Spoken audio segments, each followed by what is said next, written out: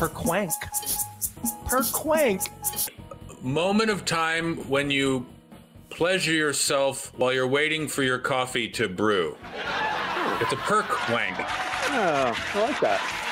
Per quank. It's a per quank. Yeah, I just call that morning, but yeah. The first one that I thought of was Pudfuggler is what the Pokemon known as Tallywhacker evolves into. His second form is the Pudfuggler, and it's also the line that goes down the middle of your perineum. Yeah. It's otherwise known as the taint seam. So the Pudfuggler is your taint seam. Pudfuggler is the taint seam. It's the Latin. It's the medical Latin word for taint seam. The word is Spragnock. Spragnock is the extra screw you don't need that IKEA adds to your furniture kit. The Spragnock, of course. Hagjank. Oh. Hagjank is actually the sentient robot that's created when every piece of IKEA furniture is put together. It's hell-bent on destroying the world, but it shoots delicious meatballs. Sornuatus. Sornuatus is a book in the lost version of the Bible.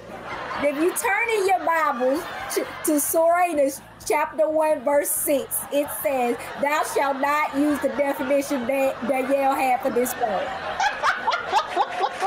Right. What does Jumjumpler mean? Jumjumpler to me sounds like when a man makes his penis move without no hands. I'll use it in a sentence. Okay, her butt was so big it made him Jumjumpler in his pants. You know? Oh man, Lee, Jumjumpler. What does it mean? It's what's left of a skydiver when his parachute doesn't open. It's the Vippity, what does that mean? Vippity, acting as if you are a VIP when you are actually a VI core. Oh, I love that. The word is blort. Blort is actually a Swedish slang phrase.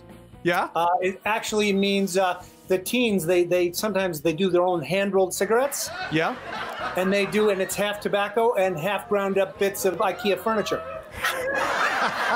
That's a blort. Glorpsis. Ryan Muck, an infection of the lower chicken neck. Nice.